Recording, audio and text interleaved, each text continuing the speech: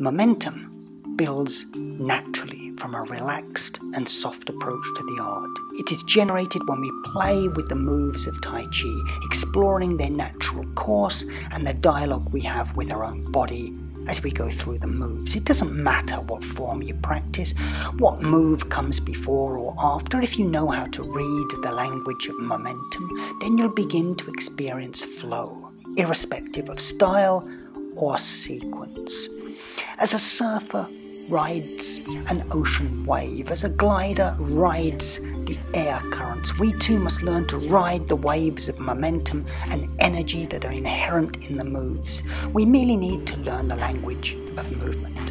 In other words, to develop a sensitivity to this momentum.